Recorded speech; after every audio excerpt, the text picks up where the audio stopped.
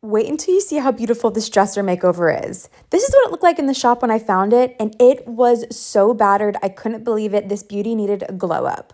So I brought it home, I removed the mirror, and I got some paint stripper and I scraped off layers of old varnish. My best tip is to scrape whatever area you want to sand and you won't clog up your sandpaper. I removed the old hardware and then I took off the fronts of these legs because I wanted to take those off.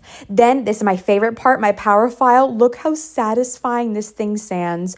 Oh my gosh, look at this part. It's so satisfying. So satisfying. Okay, so I did a paint wash to lighten up the wood, and then I used some brown wax and put it all over to just tie in all the colors.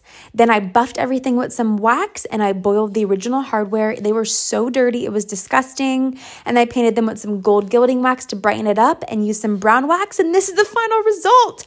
I love wooden furniture. Look at that wood grain. That's the before. Here's the after. What do you think?